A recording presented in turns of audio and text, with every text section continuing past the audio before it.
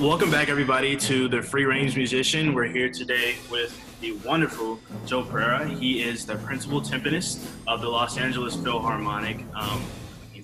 That's big enough in itself. He's also currently runs the percussion studio at the University of Southern California.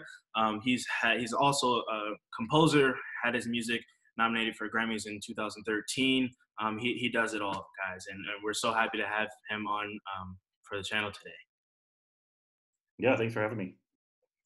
Great. So today we're going to be asking you some questions about your practice routine, performance preparation, and all of that kind of stuff. So we'd like to start with, can you describe to us your current warm-up routine?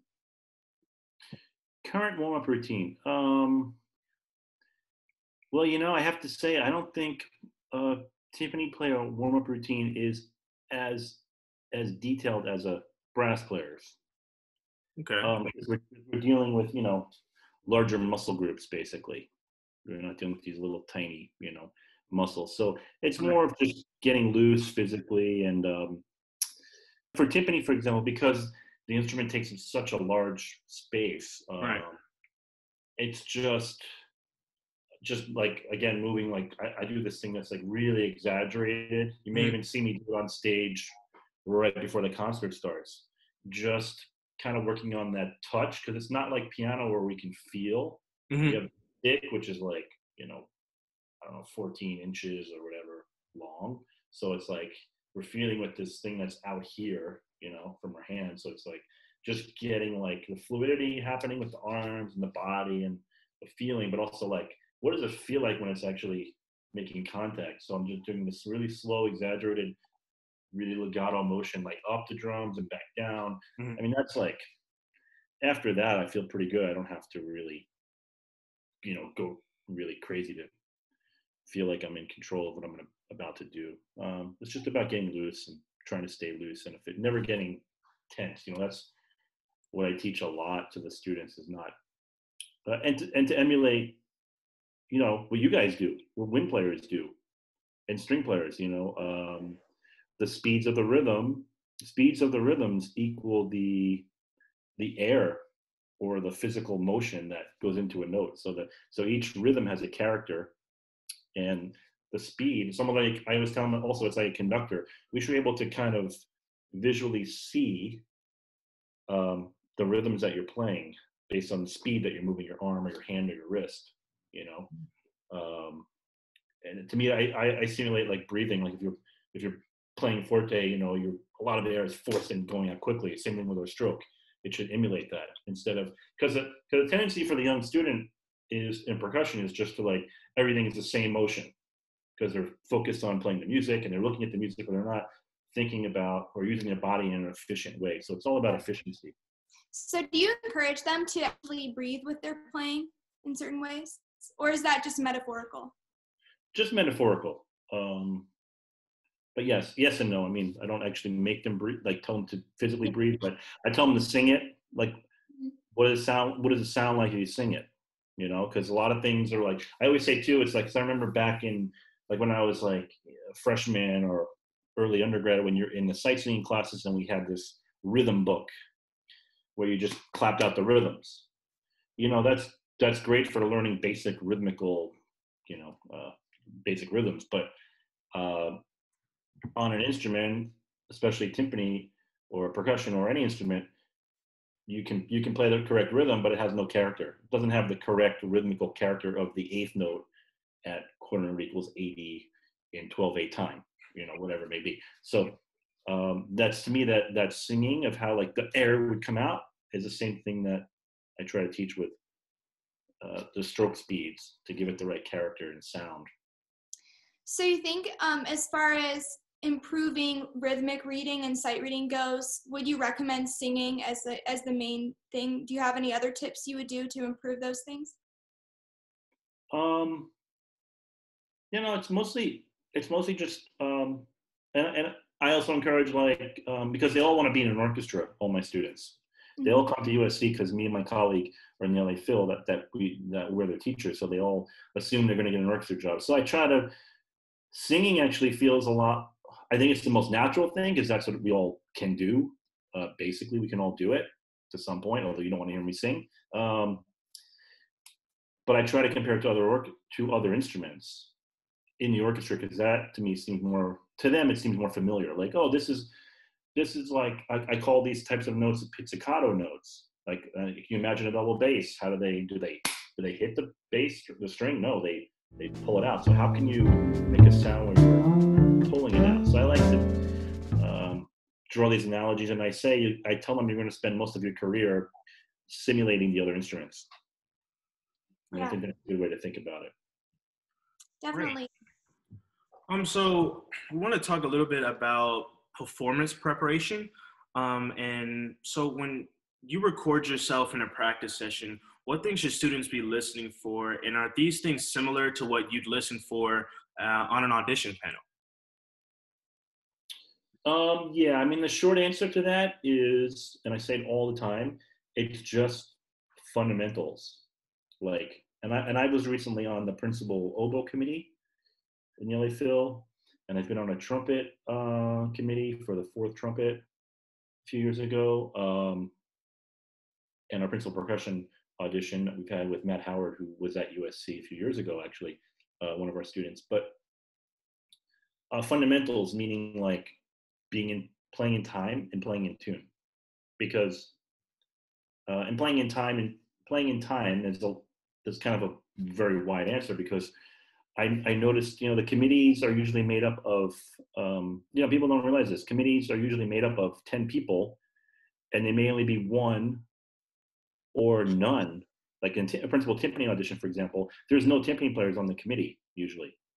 Maybe an assistant timpanist if they have one. So you have 10 people: string players, wind players, brass players, and maybe a percussion player on the committee. So you have all these other musicians, and the number one comment from everyone every time we talk about the round or deciding is, the number one comment is it was too fast, or I can't play with that. I couldn't hear it because it was too quick and didn't sit right. That's always the number one comment. Like, it's never like, oh, he missed a note. So, we have to, and for percussion, we have to play these Bach now standard, like Bach violin sonatas and partitas and cello suites on marimba. And it's really hard. And there's no way you're going to play all the right notes, and you're playing a half hour and you're playing all these different instruments. And everyone is so freaked out about, oh, I'm going to play a wrong note. And then the audition, they hit a wrong note and they just slowly crash and burn the whole time. Like, it was never, ever a comment on any audition. Oh yeah, he would have gotten a job, but he played a wrong note. It's always like, I couldn't play with that player because they played that excerpt too fast, and we don't play it that way. And they're usually right. Yeah.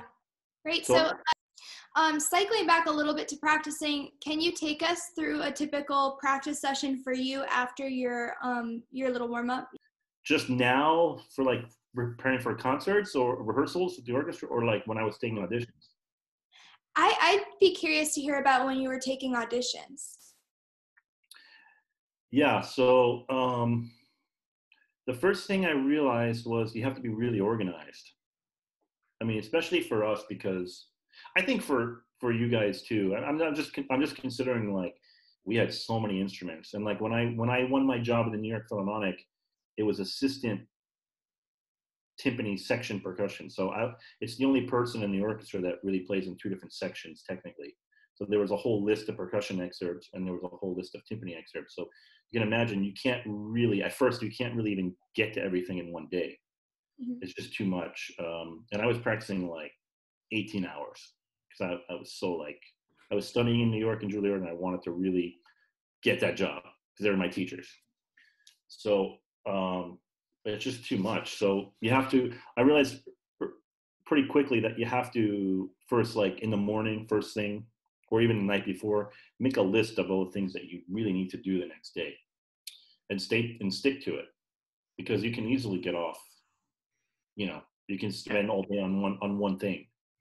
This phrasing, and this one's always out of tune, so I'm going to work on this. And 3 hours later, you're like, oh, I don't have time to fix something else. So I had like different things worked out where like it was like, I'm going to hit these problems in the morning for these first 2 hours on these 2 instruments.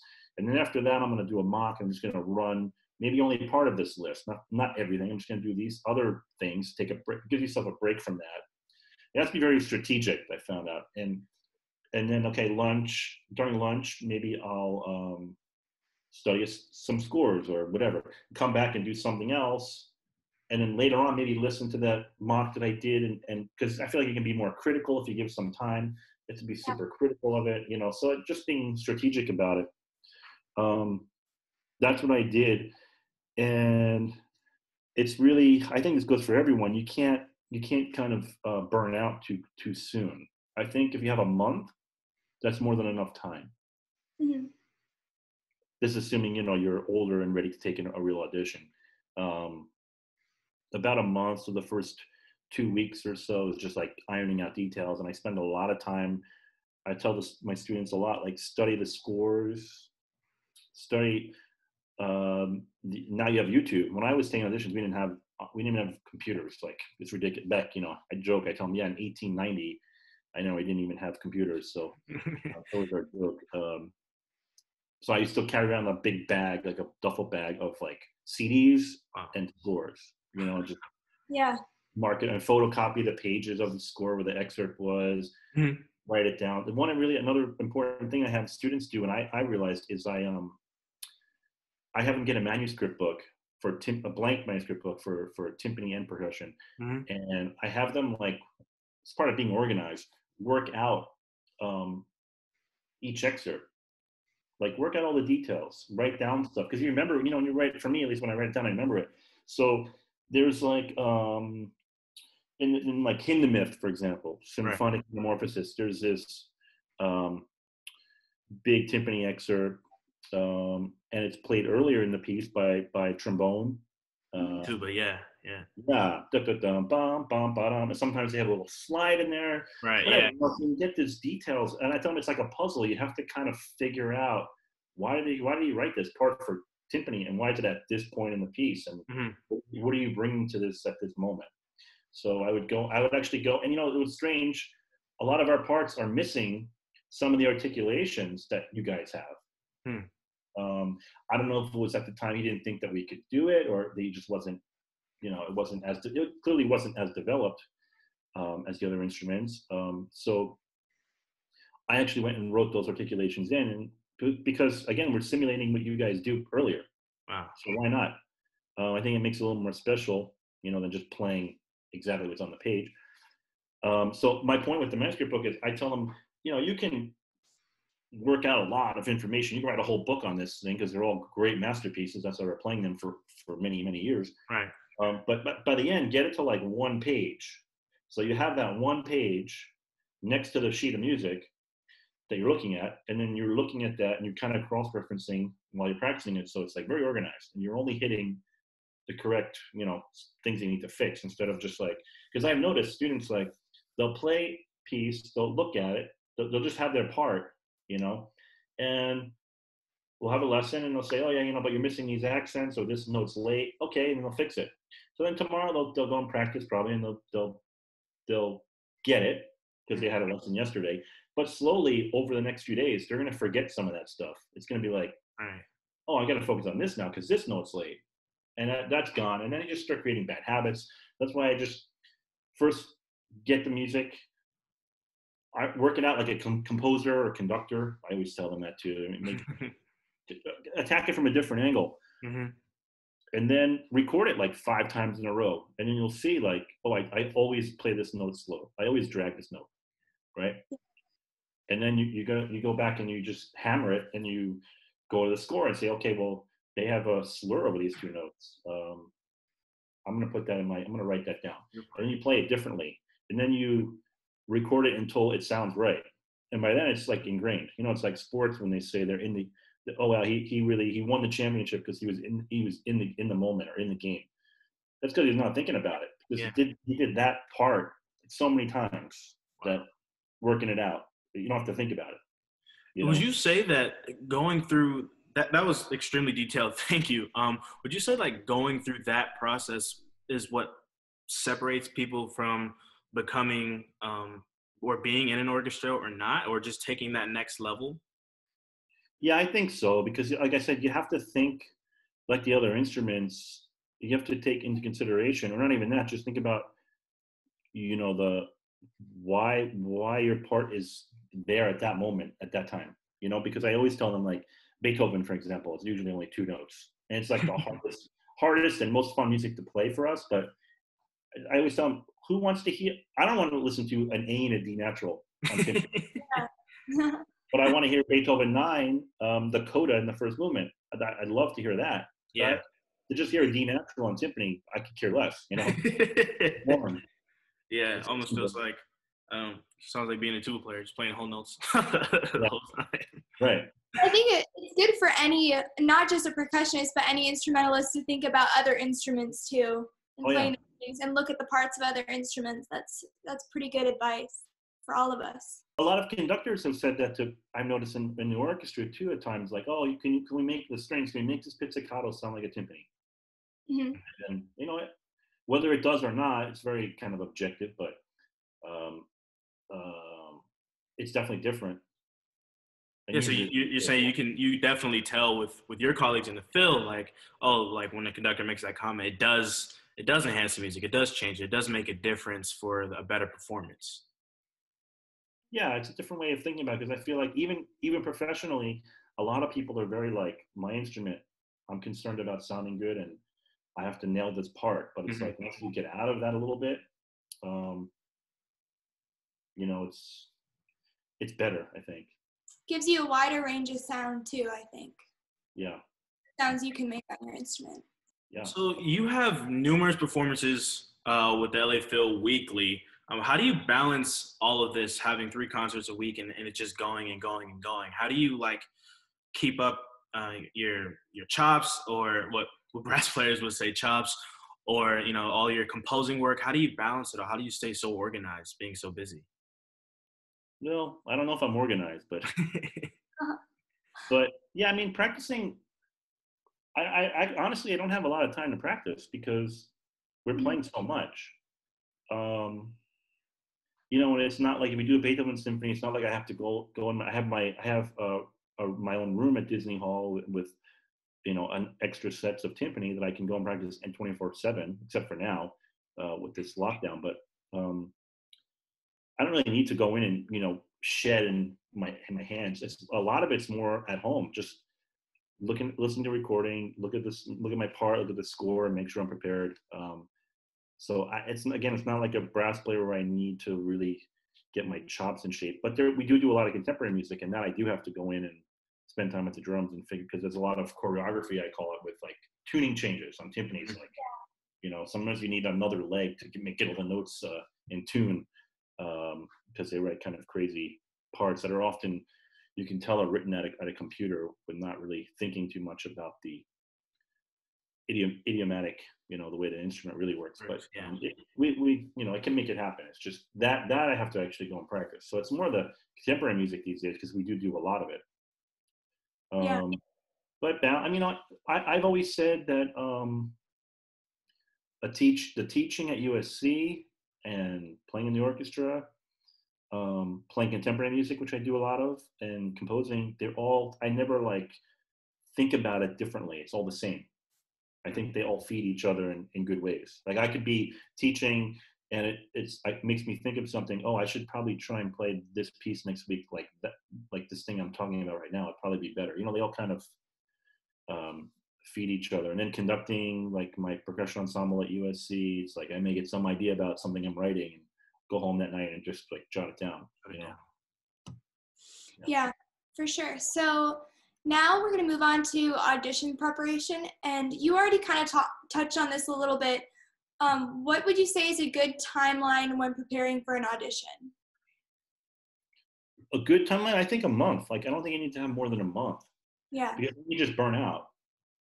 Maybe if it's like a big audition, or you feel like you need more time, of course, don't wait until the last minute. But if you're making a little more time, I think it's okay. But like, I wouldn't be running mock auditions in the first week. And when you're preparing for that audition, like, how many hours of good practice do you think it's good to put in a day? I think as much as possible. I was kind of crazy about it, because my mentality is, you could be practicing. I was always just worried, I'd be practicing 16 hours a day, but there's probably someone who's practicing a little bit more, so they're probably going to win. That was always in the back of my head. It's kind of crazy, but yeah. Worked for you. Well, it worked. Yeah. You can't argue with it. So, yeah. I mean, I think if you're putting in only a couple hours a day, it's not enough. Yeah. No matter how good you are, I think you need to, you should be thinking about it a lot. It should take up most of your day for sure. Definitely. So with that, what are some effective ways for that percussionists can practice, especially now being away from their instrument, if they have when they have like concert solos and stuff going on? Not a lot of percussionists have the instruments needed in the home. So what ways have you practiced to get better without instrument? Well, the two main things are, like I said, you can study a lot of music. Like I'm having my students do that now, even though a lot of them have instruments now. Luckily, USC paid to send everyone most of the instruments, even timpani, marimba, so it's great. They even sent me some timpani, so I'm pretty happy about that. So I guess I should go practice, but yeah, but yeah, there's just that like a lot of just. I told them I think it's a good time for them. It's not a break, but it's a good time to just step back and think about what you're doing and iron out some of these smaller details. And like we can practice timpani at a piano, well, ear training. It's all about like being really sharp with your intervals, because that's how we tune. It's just like perfect fourths, fifths, thirds, half steps, or whatever. Getting really sharp with that, so we can do that on a piano or a marimba or a mallet instrument or whatever, or singing to your tuner. Now everyone has a tuner app on their phone. You can do that. And then the other thing I talked about was the practice pad, which you can bring anywhere and it's not loud. And that's just get your hands, we have things called rudiments, which are like scales for you guys. They kind of like, they're different patterns that keep our hands in shape and moving the right way when needed. And like when I was in high school, I just had a really great teacher who kind of hammered those into me. And I still, I still use it almost every time I warm up. It's like our scales basically. I have that foundation, so it keeps me really in good shape most of the time. And I can notice when students or people didn't have that when they were younger, it's kind of hard to get them to build up to that, to get that solid foundation. But that's kind of our scales and our foundation. For sure. Wow. Well, that's amazing. I'm sure a lot of our percussion watchers are grateful for that response. Sophie, do you have any more questions? No, I think we've covered a lot. Do you have any last tips for students in this time of quarantine, for people aspiring to be in orchestras?